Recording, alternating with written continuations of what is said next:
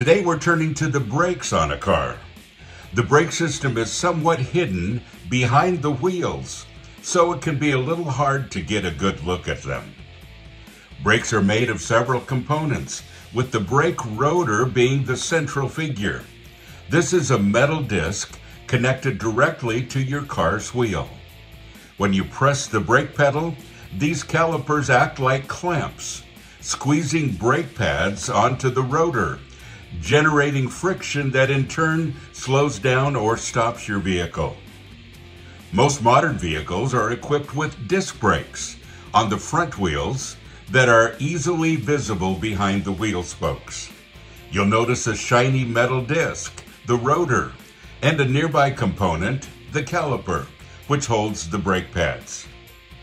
On the rear wheels, you might find what we call drum brakes, a more enclosed type, making it slightly challenging to see the inner parts.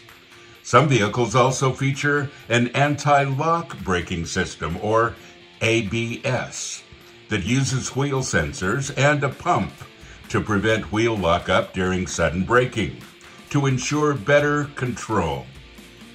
But how can you identify these components? Disc brakes have a visible shiny disc, like we talked about. On the other hand, drum brakes have a bowl-like brake drum and brake shoes that push against the drum during braking, so they work slightly differently. You'll find these brake components placed very close to the wheels, typically at the back of the wheel assembly.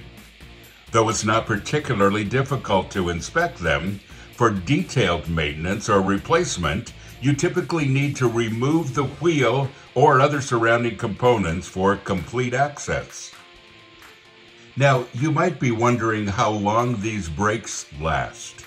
Generally, car brakes have a lifespan of about 30,000 to 40,000 miles.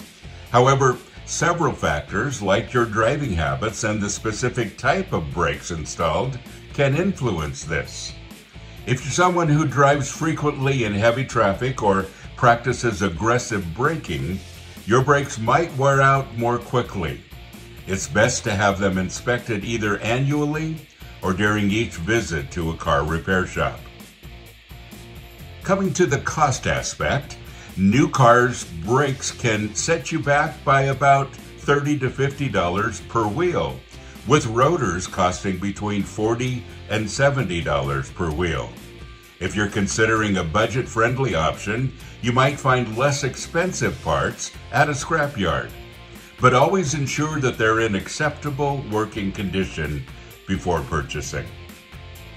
Pay attention to signs of worn-out brakes, which could mean longer stopping distances than usual and a squeaking noise when the brakes are applied. This squeaking is caused by a thin metal strip in the brake pads that contacts the rotor when the pads are nearly worn out. Also, if you notice deep grooves on the rotor surface, or if your steering wheel or brake pedal vibrates when stopping, it might be time to replace your brakes to avoid higher repair costs, but also to ensure good safety. Lastly, remember, working on your car's brakes can be risky if not done with caution. So if you're in doubt, consult a professional. If you want to learn more about car brakes, there's a link in the show notes to an article where I dive a bit deeper. There are also pictures to help you understand it all better. There's also a link to an overview of all the car's main parts, so you can learn about them also. Until next time, take care and drive safely.